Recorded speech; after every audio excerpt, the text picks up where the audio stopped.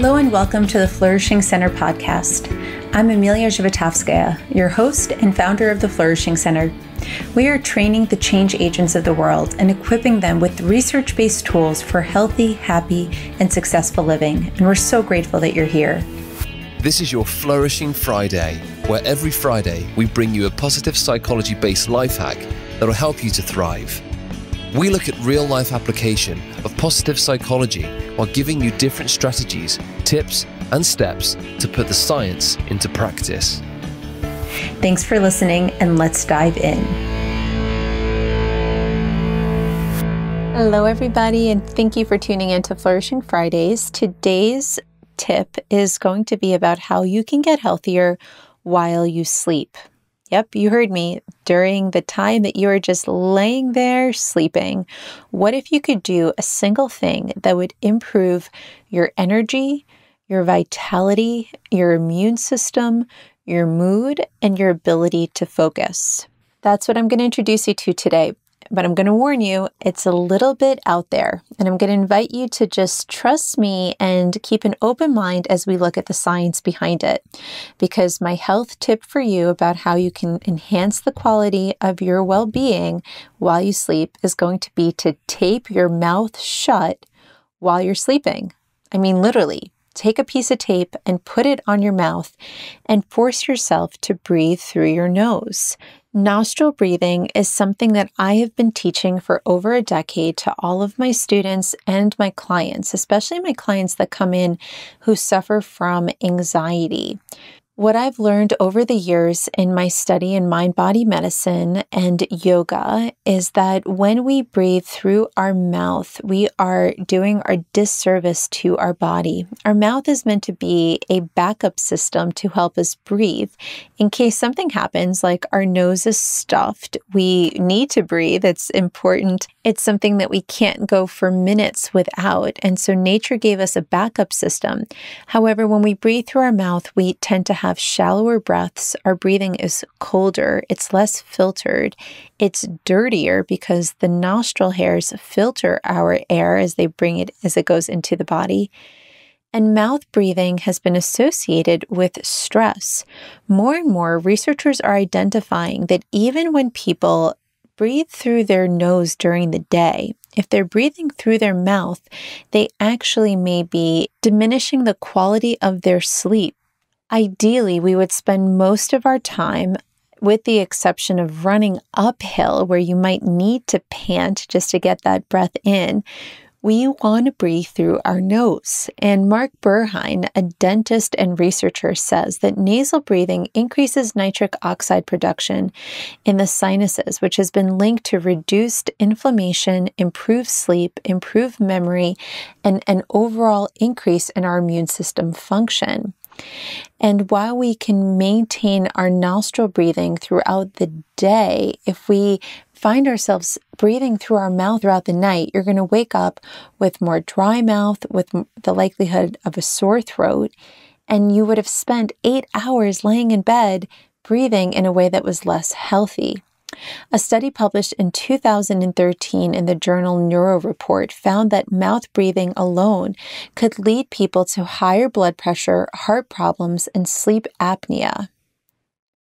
Another doctor, Stephen Y. Park, an ENT specialist in New York City and an author of Sleep Interrupted, said that the more we can break through breathing through our mouth, the more we can decrease our stress response. He argues that people who sleep with their mouth breathing are actually stressing their body throughout the night, which actually reduces the quality of their sleep. This also can wreak havoc on even things like our oral microbiome. They state that people who breathe through their mouth while they sleep are more likely to get different types of bacteria that are less healthy within their mouth, hence they wake up with bad breath or an unpleasant taste in their mouth. And if that wasn't convincing enough, check out this one. Dr. Burhine says that breathing through your mouth is actually the #1 cause of cavities, more than eating sugar and not brushing your teeth because of the way that it impacts the bacteria in your mouth. Mouth taping has its origins in something called the Buteyko method. The Buteyko method was created by Russian doctor Konstantin Pavlovich Buteyko, who has been studying and teaching people the art and science of breathing properly for everything from overall well-being to high-performance athletes. He was the first to start suggesting to people that they should tape their mouth shut as a way of enhancing breathing through their nose throughout the night. So while it might seem a little bit out there, know that many people all over the world are actually using this. And what they're finding is that they wake up more rested. That means that they're stressing less throughout the night. Many people will find themselves not waking up in the middle of the night. For example, if you're somebody who wakes up in the middle of the night and feels like you have to pee, you might think that the reason that that's happening is because you are drinking too much water before you go to bed. That's actually not true. Our bladder usually should be able to hold our water no problem, unless you're suffering a prostate problem or there's some other medical condition. Oftentimes, the reason that people actually wake up needing to go to the bathroom is that they're not getting themselves into deep stages of sleep when they're actually sleeping. And so when they are just in a light sleep, the body is more likely to say, we're not that deep into our sleep anyway, so might as well get up and go to the bathroom. When we get that deep sleep, we feel more rested, we feel more clear-headed.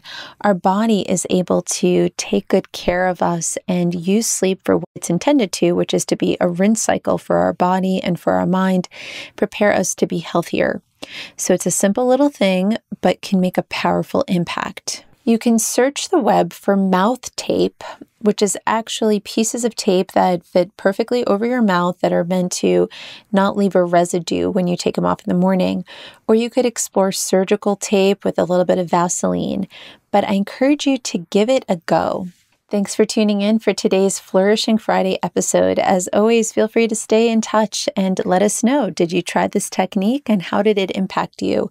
I would recommend trying it for a week and then letting us know what differences you see. And as always, if there's an area of your life that you would like a life hack for, send us a message at podcast@theflourishingcenter.com. Thanks for listening and tune in again soon. This episode is brought to you by the 5i Change Agent Quiz. Our research shows that there are 5 personality types for people that love to help others. Take this short 20-item test to find out which type you are and download your free roadmap to learn about the obstacles your change agent type faces and how to overcome them. Learn more at theflourishingcenter.com/change agent.